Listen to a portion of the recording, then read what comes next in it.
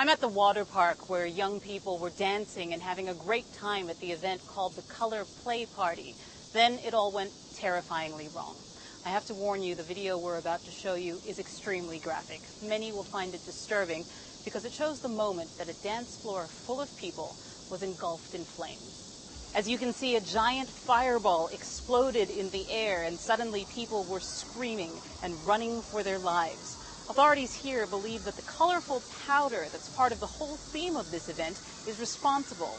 Taiwan's premier has banned its use until further notice. And this water park has been shut down while investigations continue. The event organizer has been brought in for questioning, and family and friends of the victims have been asked to come here and pick up their belongings. We spoke to one of them. He was here when the explosion happened. The music started, and the host wanted to give us a surprise and used all the powder that was left. Maybe because the lights were too hot, there was a sudden explosion. The fire came too fast, and nobody was able to run. Everybody was burned, were jumping up and down, were running, and some were stampeded. Nobody could save others, and people suffered severe burns.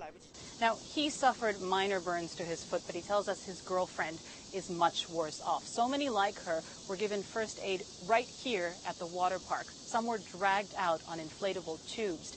Then they were rushed to 39 hospitals in the area. We're told that specialized burn units are overwhelmed and there aren't enough beds for everyone who needs that care. Hospitals are appealing to the public to stay away unless absolutely necessary so that they can focus on caring for all of those people who were injured right here. Kathy Novak, CNN, Taipei.